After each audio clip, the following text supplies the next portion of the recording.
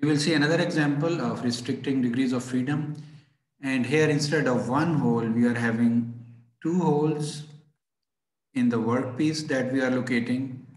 So there are two holes, and the fixture base, or the base of the jig, has two pins that are press fit into the body of the fixture or jig. So we have two pins here.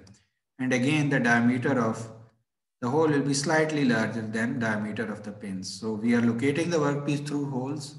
That is a recommended method of locating a workpiece in fixtures and jigs. And primary locating element are the pins, and secondary locating element is this base of the fixture or jig. So can the part move in linear x-axis? No, it cannot. What about linear y? So it can move upward, still it can move upward, but it cannot move downward, and it cannot move in the z direction as well. Rotation along the x-axis is not permitted.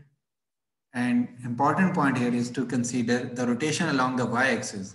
Now, because of the second pin, the workpiece cannot rotate along the y-axis as well.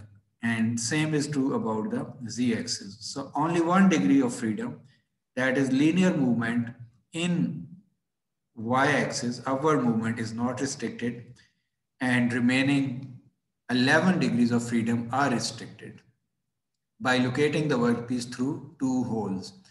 One question that I will leave for you is that, will anything change if the second pin was a diamond pin instead of a round pin? And what should we consider actually regarding the size of the diamond pin as well? But using two round pins, 11 out of 12 degrees of freedom are restricted. So I hope now the concept of 12 degrees of freedom and how they are restricted in jigs and fixtures is clear. Thank you very much.